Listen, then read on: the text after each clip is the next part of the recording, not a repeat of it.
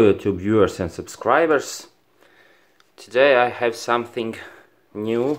This is DYS ARIA 4-in-1 ESC with BL Heli 32 software on it.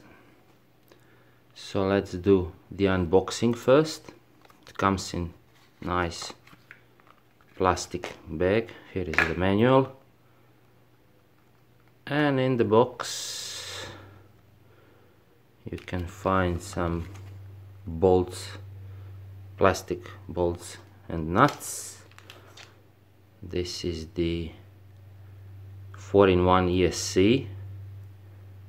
Let's look at this size, and some connection cables. So let's talk about specifications first. It is 45 amps ESC, 4 of them, and can hold up to 50 amps of burst current. Input voltage is from 3 to 5S, and it has inside it also has a BEC 5 volt and with 3 amperes and 9 volt 1.5 ampere current. So this 9 volt one is excellent for, let's say, your VTX, and 5 volt you can use for powering your flight controller. Alright, standard 32-bit ARM Cortex microprocessor, but what is more important, it supports one-shot and D-shot. D-shot 150, 300, 600 and 1200 as well. So depending on your FC board, you can use D-shot protocol for the highest possible precision. Also standard XT60 connector, and what I like here on the other side, you can see those filters. These filters are just right next to this connector for FC board, and it's good that they are so close. It means that it will really clear up the voltage for your FC board or VTX, so you will not have no interference. The other cool stuff is this cooling board, which is quite nice. I mean, this board is quite thin, and this cooling board will help cooling the microprocessors, MOSFETs, which provide current to all 4 motors. You can see here, I don't know if you can see it, but this is the 9 volt output, also very close to filters on this side. So let me try to zoom in. Yeah, you can see it now, 9 volt output. These are connectors for the motor, and of course this is 2 types of connectors. I mean, it's only one type, but one is if you're going to solder your FC board on your FC board, or if you have a FC board already with this connector. Let me show you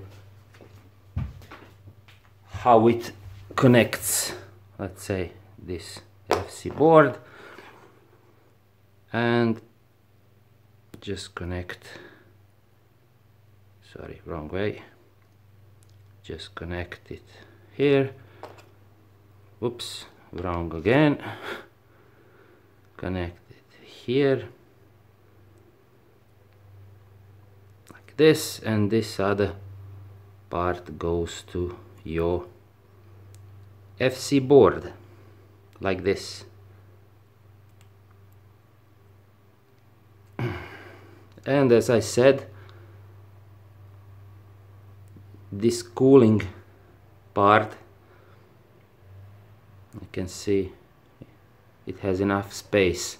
That's the other good thing about this ESC. So let me show you with these bolts and nuts. I will just put one here. So there is a plenty of room.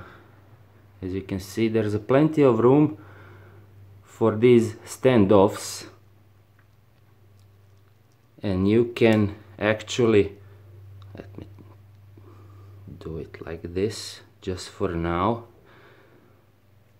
So if you use these standoffs, you see there's a plenty of room for this ESC to have enough airflow which is needed for the cooling of the device.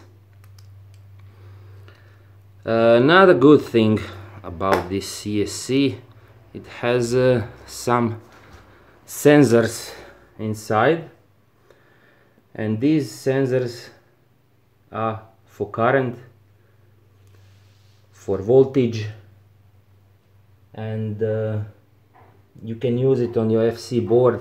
Just let me check a second on the manual. You can use it on your FC board, that telemetry port with a current meter for all 4 ESCs. And what else? Yeah, sure, it has a built-in temperature sensor, so all these telemetry data you can actually see on your OSD. And that's it. This is really well made 4-in-1 ESC. I will test it in one of my quads. I like this. They paid attention to make a room for putting standoffs. So if you want to build a clean installation with a lot of airflow, I mean every ESC needs cooling, this is well done board. And these filters for the integrated BSC, this is nice thing, and 9-volt output. You don't see that usual 9-volt output for your VTX. It's really good addition. Okay, thanks for watching. Link is in video description, and see you next time. Bye.